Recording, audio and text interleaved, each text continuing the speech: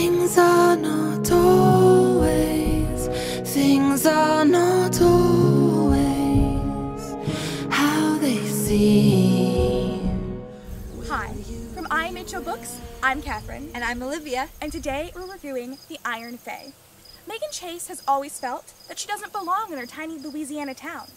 When her brother goes missing, she discovers the truth. She is the daughter of the powerful fairy king, and may be the key to a deadly war. Now, she must join forces with her best friend and the cold winter prince Ash to find him.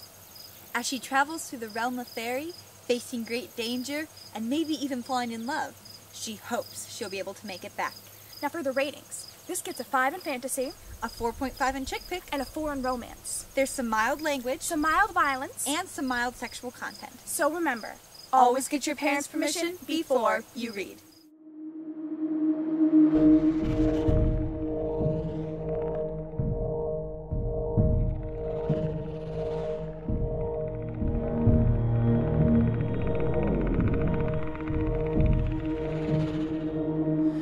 First the earth was flat,